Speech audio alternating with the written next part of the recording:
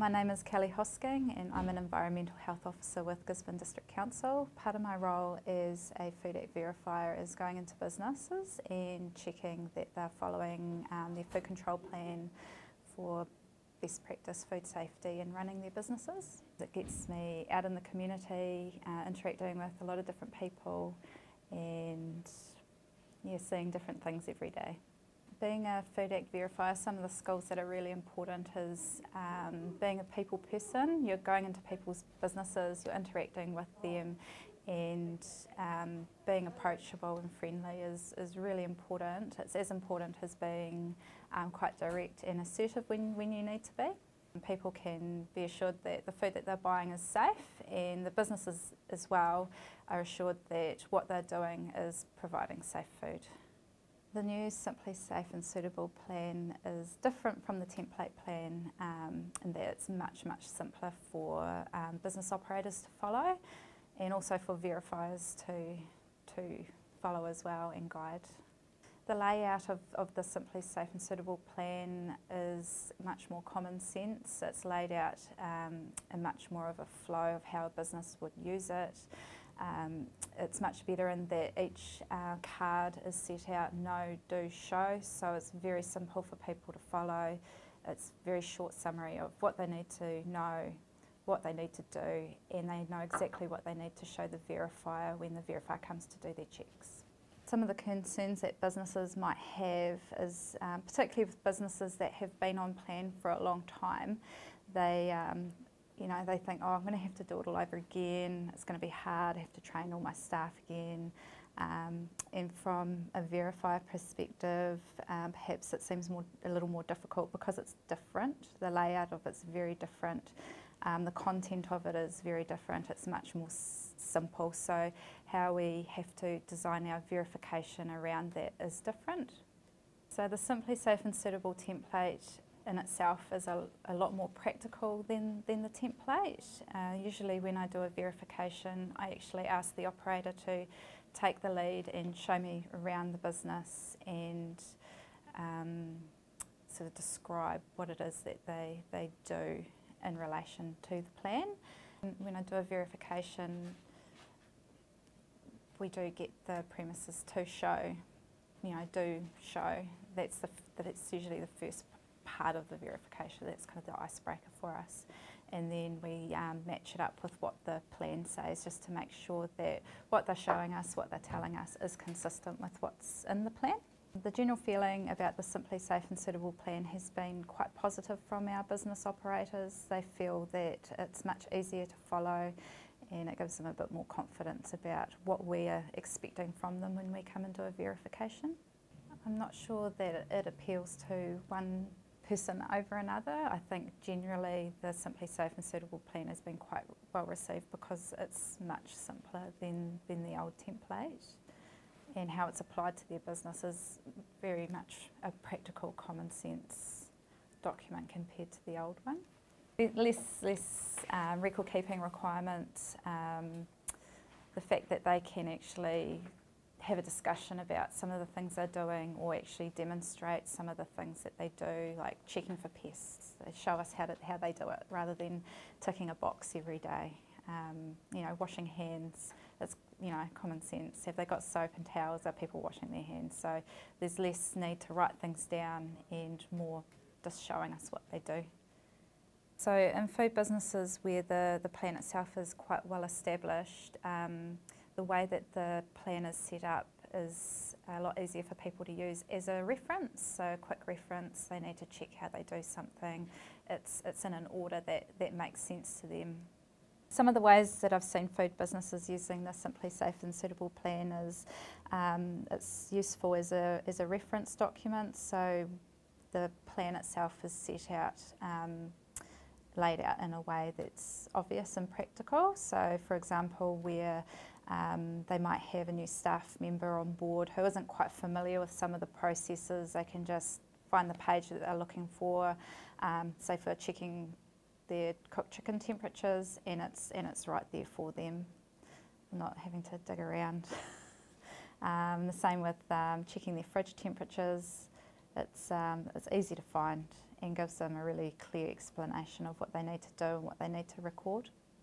Some verifiers have maybe not embraced the Simply Safe template, but because it is quite different from what we've started out on, it's a lot simpler, and I know there have been concerns about there not being enough information in there. I quite like it personally because it lays out for a business operator exactly what they need to do. It makes it easy for the business operator to understand, and I think that's the whole point of this, is that it's easy for people to understand what they need to do for food safety. Also, the way it's laid out is much simpler to go through with people if they're not quite on the right track, directing them to the part of the plan that tells them what they need to do. And the show part is quite important. That's exactly what we're looking for when we go in and do a verification, and it's very clear to the business operator that that's what we're looking for.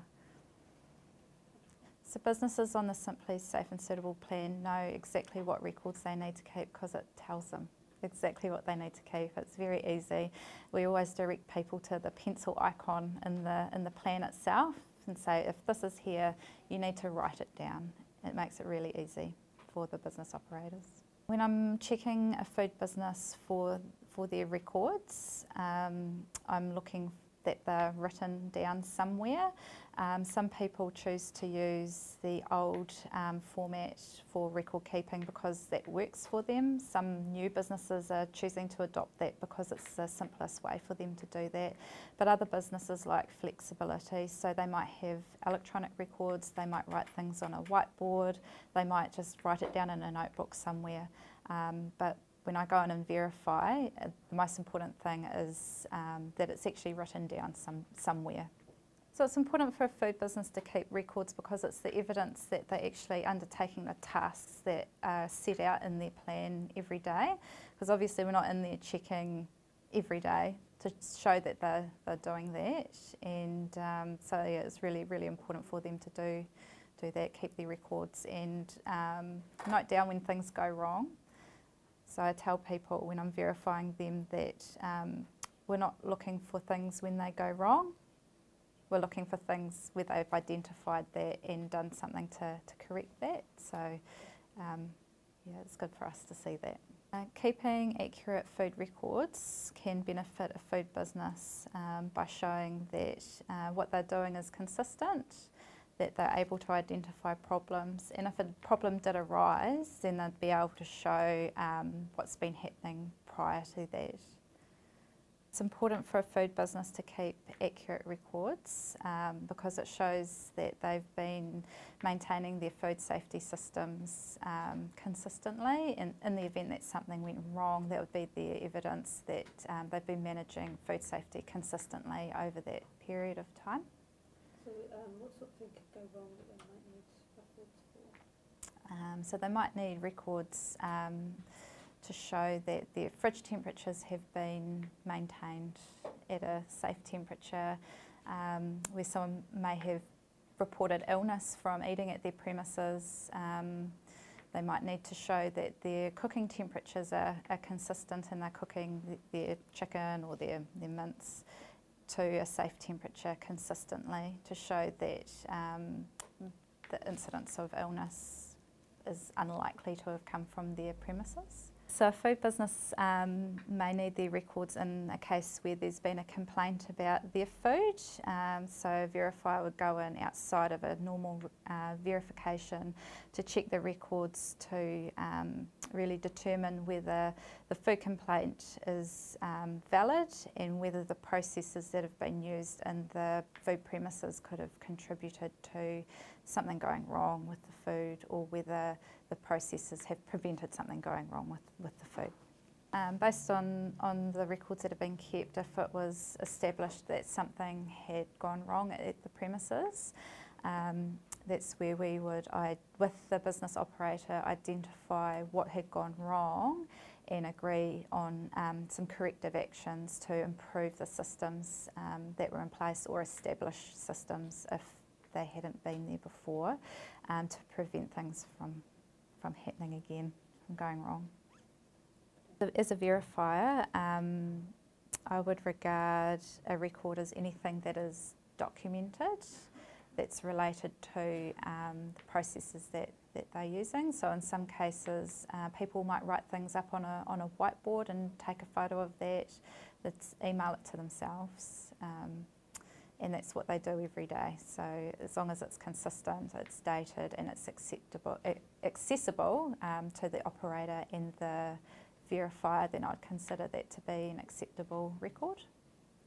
The level of record keeping, well, it really depends on what the business is doing. So with the Simply Safe and Suitable plan, most businesses that we've had contact with are happier that they have less record keeping requirements, and the level of record keeping is really based on what it is that they're doing. But as a verifier, you never look at the records in isolation of everything else. You're looking at what's happening in the premises, having conversation with staff at the premises, and they all build a total picture. So I think the records really support what you see and what people say.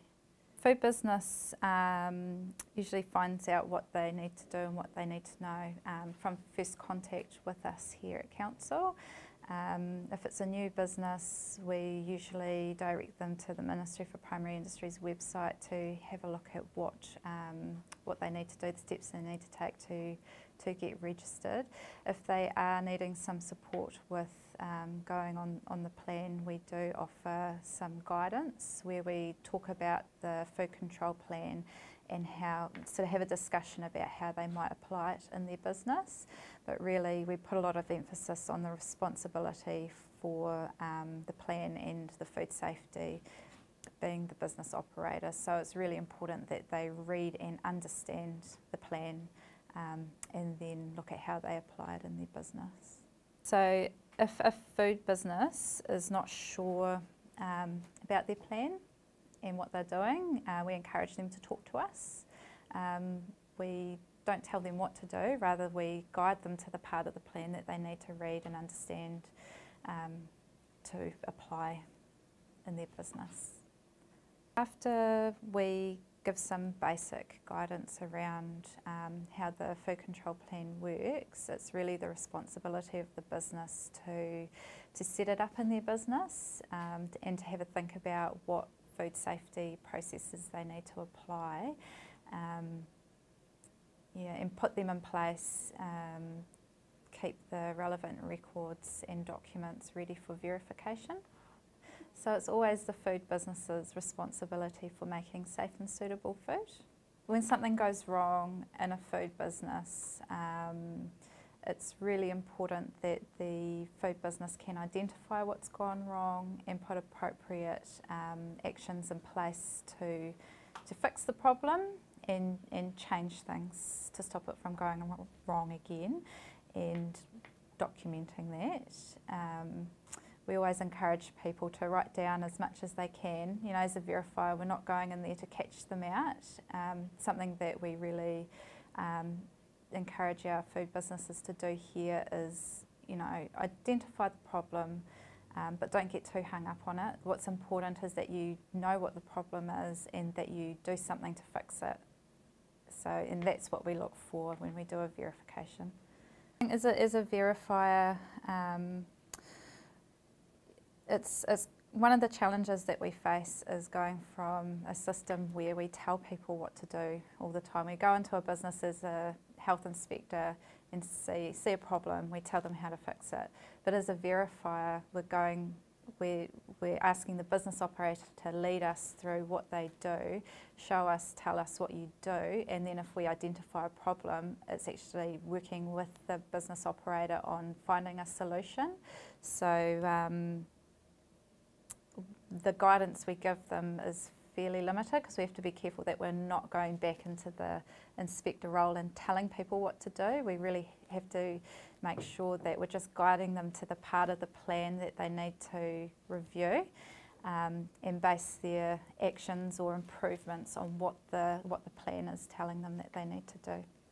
I think one of the most important things for a business to get right while working under the food control plan is just making sure that all the staff are trained under the food control plan and are aware of the processes or the policies that the food control plan set out for the business. A lot of businesses, particularly the smaller sort of owner-operators, they only have a small number of staff. They take on the responsibility for all the record keeping in the whole plan, and it just doesn't work. You know, it's everybody has responsibility in the business for food safety, so everybody in the business really needs to have a good understanding of what the plan is, what it means, and what they need to do in accordance with the plan. So, and that staff training is really important because you've got that evidence there in that staff training record that they do understand and they are doing what the plan says that they need to do. I think from a business operator's perspective, being verified is probably a little bit daunting, especially if it's their first verification, if they've never been verified before under, operating under a food control plan. And I don't think it should feel scary for them. I think they should feel comfortable with the verifier coming into their business and comfortable to ask us a lot of questions as well. As a verifier, when I go into a food business, I'm not there to catch them out or find things that are going wrong. I'm really interested in them being able to show me what they do and how they do things, and then relating that back to the food control plan.